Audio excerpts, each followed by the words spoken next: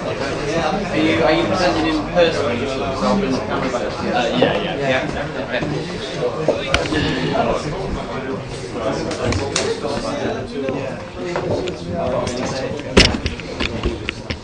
Okay, hey, we're going to make this really light. We came to University Spaceflight. We're a student-run space program. We're trying to get a rocket into space by launching it from a balloon. You don't quite have to talk that fast, I'll let you. Which is the best way to do it. No, it's fine. We've got another thing to get through as well. Yeah. Entirely funded. We've got these programs. There's Nova, which is a name you're probably familiar with, which is our altitude program for testing electronics, and then there's Comet, which is actually launching rockets from our altitude balloons. You changed the name. Yeah, we have changed the name. Well, no. We came up with Comet. We've still got the old names. I won't talk about Badger and Badger Club because I mentioned them earlier, but we've got a few new things. Squirrel will be mentioned by Ed C very shortly, and we'll talk about Wombat in a minute. Weasel is a project to a kind of very basic Arduino tracker, which we run for new spaceflight members every year. It's been very successful over the last year, so we're probably going to run that again in the coming 12 months. Okay. We've also got Martlet, which is actually the rocket itself. It's like a really nice high-performance carbon fibre rocket, which we've made the mould for and made the rocket and all the rest of it. And Raccoon, which is the Raccoon's flight computer. There's a theme with the names here. So Nova, we've got a permanent launch site at Churchill College, which you're probably mostly familiar with. We do a lot of launches, like about 80 now. Both spaceflight launches and other people's launches. So if you want to launch from Cambridge, we have an OTAN basically the whole time. We can launch on relatively short notice most of the time. So if you chat to us, we can probably set something up. The website, CUSF.co.uk, there's a mailing list. So whatever's convenient for you, give us a shout. And then you have to sort out your own OTAN. And it's not too bad location to launch from. Let's get through the pictures. Wombat we're about to talk to, so we'll come back to that in a second. Raccoon is the rocket flight computer, which is going to be based on this Lisa platform from Joby Robotics, which is quite nice, and also a custom software GPS engine, so it's kind of accelerating very hard and going very fast, and looks a lot like a cruise missile, and there are good reasons normal GPSs don't work on cruise missiles. So, we're working on that. Martley rocket itself, which is kind of a rocket. So we're doing a lot of rocket stuff in the immediate future, and testing, launching them from altitude balloons and all the rest of it. Our website a bit more updated than it has been in the last few years. So yeah, you've seen why we've been busy for the last two. So lots of news on coming up very soon. This is the pretty presentation. About the space flight. This is what I picked the theme, so my fault, but I like to think that's a good thing. NTX2, we all know and love it. It works really well. They sponsored this conference. It's nice of them, but it only comes in 2 frequencies really, unless you pay a lot of money for a custom frequency. You can't program a power output. You have to buy a large use analog circuitry to change the shift, where you can do it with PWM or other stuff. They're not cheap, I guess. It works like this. Yeah, so again, a fairly linear flow diagram of how this thing works. But basically, we changed voltage into the TXD pin, and the output frequency shifts by giving them out. So for the RTTY that we all know and love, you just put 2 voltages in for high and low, and whatever baud rate you feel like, and that's how we do that. Okay, so we're looking for some other things we can use, because it's nice to have other things to use. There are lots of microchips people make for short-range radios, stuff used in like car key fobs or like this thing, all sorts of similar kind of devices. So there's a wide range of microchips. Lots of them use really big shifts, which we can't use, like 25 kilohertz. Legally we could, but our amateur radio receivers only have like a kilohertz bandwidth from the output, so not so great. Some of them you can kind of mess about with them, and then they look like they're giving a small shift. And others we found will actually do small shifts built in, which is really nice of them. So these are the three options.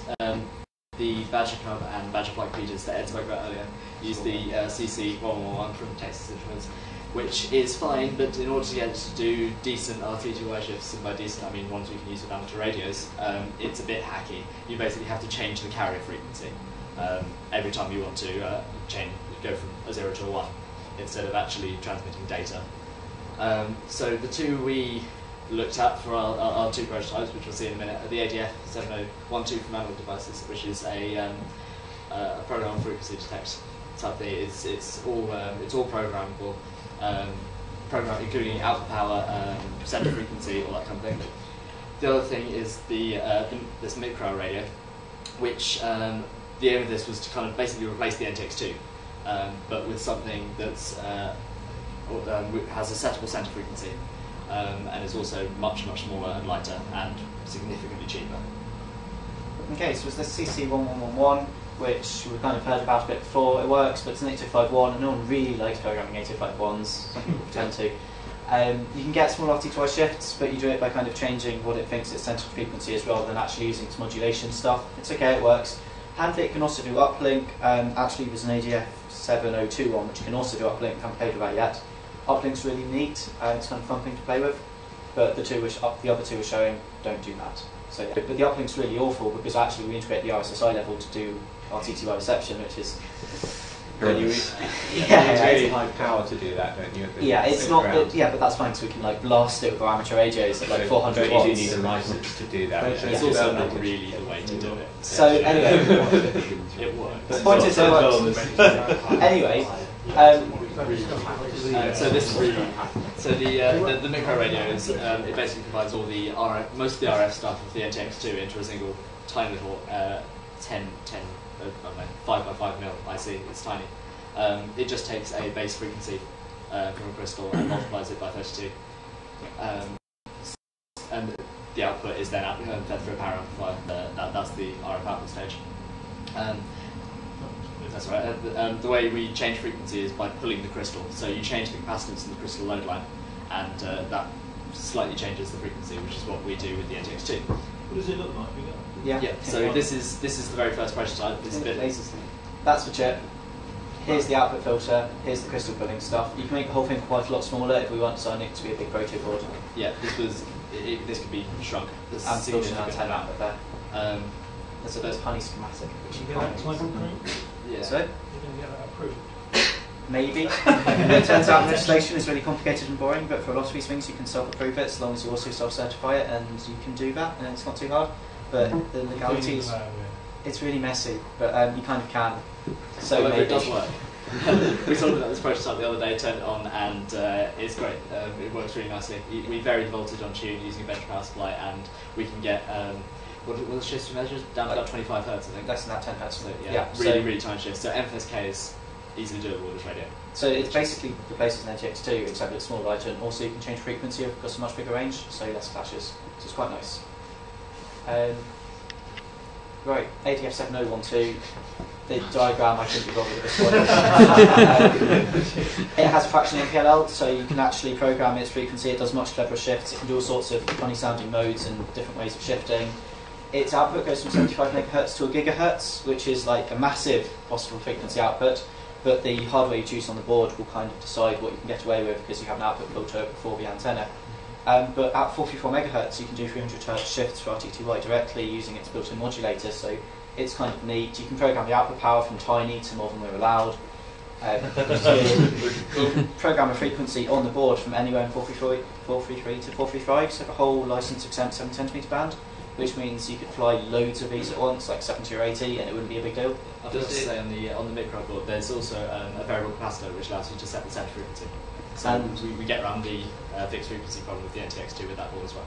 Does it output a square wave though, or a sine wave? this. Does it have a sine lookup table internally to generate sine wave output? No, it's a PLL with a loop filter, so it's a sine wave. Oh, it's national Yeah. VCO inside. Okay, Yeah. yeah. And the input to this is actually just a straight digital input, so you just hook it up to your 5-volt Yeah. Arduino pin and you just say on or off, and that gives you your 300 hertz shift. Just on the no output. mucking around with various resistors and trying to set potential divided voltages. You literally just talk straight to So it. yeah, we made another PCB, there's no 402 inductor, that's fun to solder, but basically it's okay, and it works, that's good. So, schematics of these as well. yes, so it's all in hardware. I don't think schematics are online yet, but they will be shortly. Are they just the reference designs anyway? Yeah, kind of.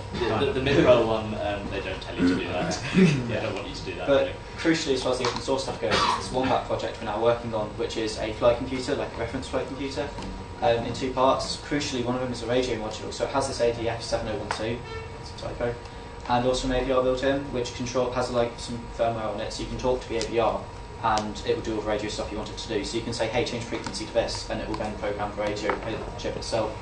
So it's really happy and easy to use. And it's kind of, you could use it in cybernetics to one of the other radios. It will weigh very little, and it's quite nice. But what you can also do is plug it in to the other half, which is a GPS module with a U-Block 6, which is tiny and really lightweight, and LiPo or whatever circuitry. And then you can run flight computer code on the AVR instead of radio code, and it does the whole thing as one really small, really lightweight flight computer. What's the price on the ADs there? It's like £3. Plus Like maybe, 5 hours stock it, about £3. yes, plus a couple of pounds on passives. Yeah. So it's really cheap. Yeah, so that's it for this. We'll probably have some quick questions if anyone wants some really quick questions. Cool. Passengers. Good.